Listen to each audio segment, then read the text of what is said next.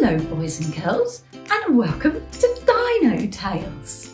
In case you haven't met me before, my name is Dino Girl.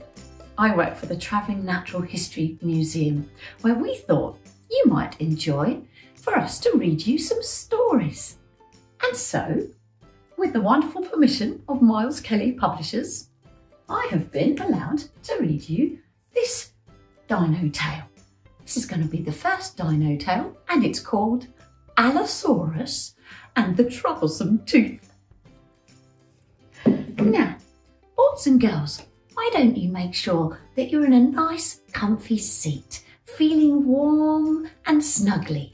In fact, I'm going to look in my blankie bag and see if I can find something snuggly to help make me feel extra comfy.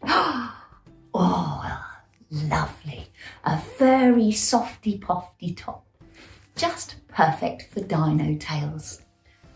I'm going to pop that on. Oh, lovely. And yes, it's time for Dino Tales. My dinosaur watch has told me. So I think I'm going to introduce you to one of my friends who's actually an Allosaurus. She's going to join us for today's story. Come on. Oh, that's it. Well done, Ava. There we go. Now, Ava, say hello to the boys and girls. Hello. That's good. Well done. Are you looking forward to me telling your story to the boys and girls? Oh, yes. Good. Well, in that case, let's get started. Boys and girls, join Ava the Allosaurus and Dino Girl for our first ever Dino Tales. Come on, come closer.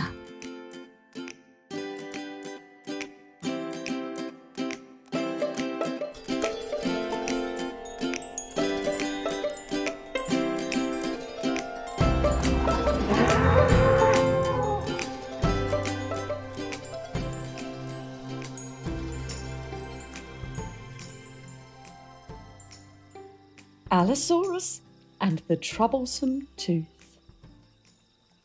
Now, you're going to meet a few dinosaurs in this book, so we're going to just introduce them and how you say their names.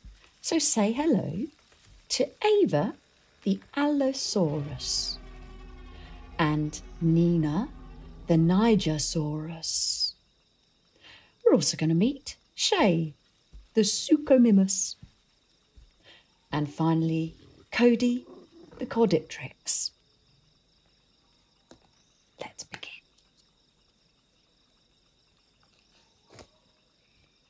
Once there was a young Allosaurus called Ava, who had a huge mouth full of big pointy teeth. Ava was very proud of her teeth. She was always opening her mouth wide to show them off to her friends.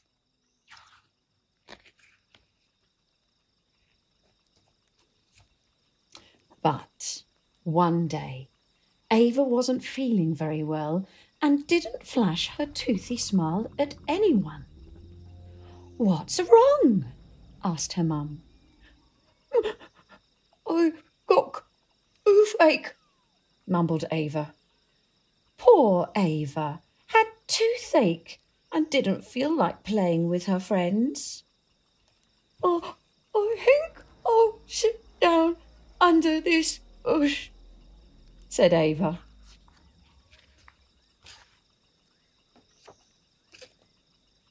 Not long after, Ava's friend Nina, the Nigersaurus, dropped by.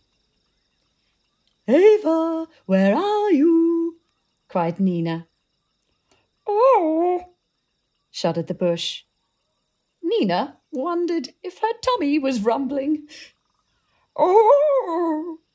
The noise went again, but louder this time.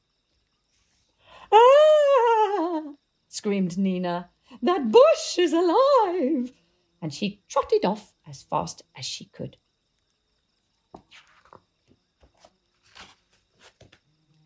Next, Ava's friend Cody, the Caudipteryx, came looking for her. Ava, cried Cody, can you come out to play? Shook the bush. Cody thought the noise must be the wind blowing through the bushes. It went again, but much louder this time. Yikes, screamed Cody. That bush is alive! And he ran away as fast as he could.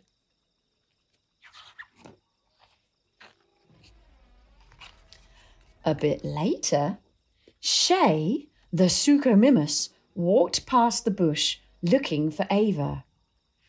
The bush rattled. Shay thought the noise might be a monster. Came the noise again, and the bush started to move. Help! screamed Shay. That bush is alive, and it's coming after me!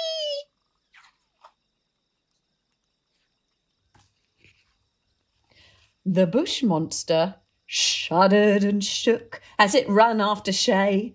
Then, as flowers and leaves fell off, Ava appeared. Me! Ava spluttered. I'm not a monster!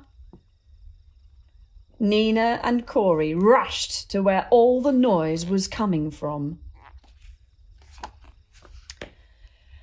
Ava told her friends that she had crawled underneath the bush because of her toothache. Try chewing on a ginkgo leaf, said Nina. That helps me. Ava didn't really like to eat leaves, but she chewed and chomped on the bitter leaf. Every time she chewed with her bad tooth, it still hurt.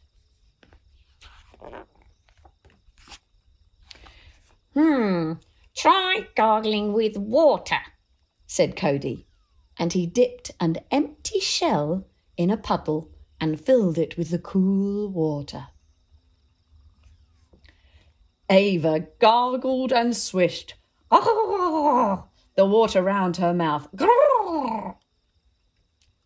Oh, it's still not working, sighed Ava.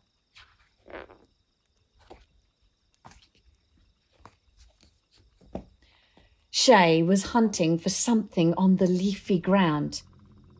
Ah, found one, he said, and he held up a big bone. Try crunching on that. Ava crunched and crushed the bone into pieces in her mouth. Crunch, crack. But every time she bit on the side of her poorly tooth, it hurt.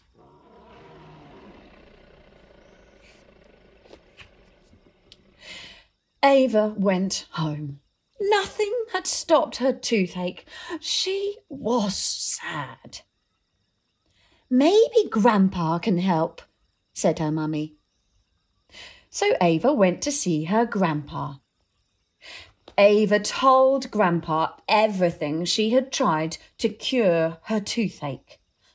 She had chewed a ginkgo leaf, gargled with cold water, and even crunched on a bone. Open wide, said Grandpa. Grandpa almost put his whole nose into Ava's mouth to get a good look at her bad tooth.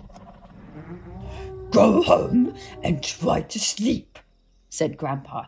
I think that tooth may fix itself very soon, he said. The next morning, as Ava opened her mouth wide to check her bad tooth, out it popped. My toothache has gone, beamed Ava, and soon I will have a new, shiny tooth. The end.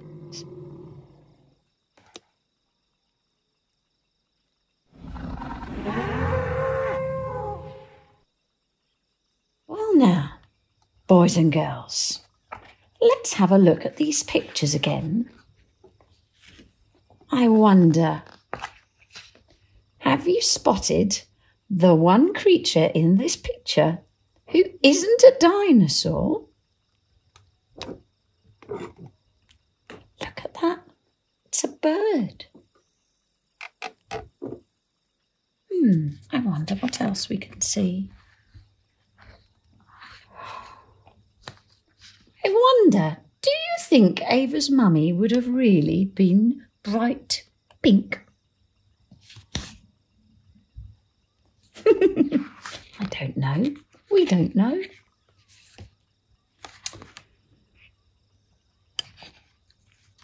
And here is Nina. Can you remember what dinosaur she was? That's right, a Nigersaurus.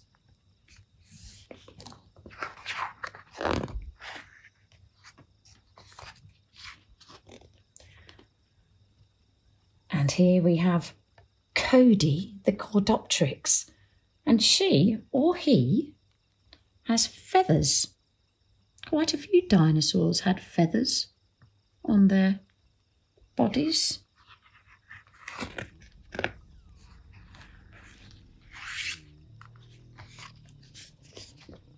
And here we have Shay, the very scared Suchomimus. I wonder, would Shay have actually been blue? I think Shay liked eating fish because she has a very long nose, a bit like a crocodile, so maybe she was a fish-eating dinosaur.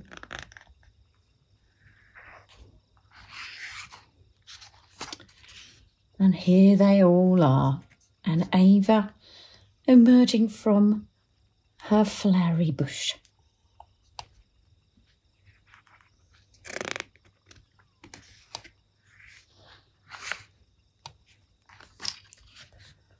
I don't think Ava would have enjoyed eating ginkgo leaves, but some of the dinosaurs, the herbivores, would have enjoyed eating them.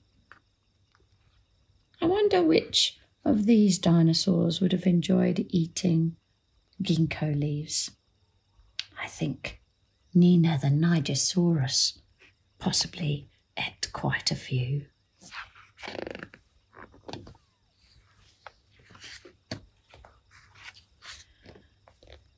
And now Cody finds an empty shell, but I wonder, is this the shell from an ammonite? It certainly looks like it.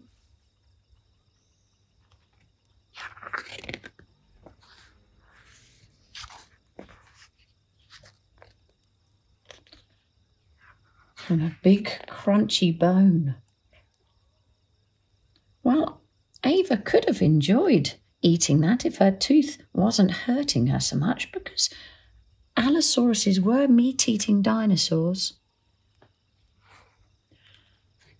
They were carnivorous, so they ate meat. And here we have the funny coloured mummy dinosaur, the ginkgo leaf, maybe an ammonite shell, and the crunchy bone. But none of it worked for Ava, did it? But Grandpa knew what to do. Actually, Allosauruses lost their teeth around about every 3 months.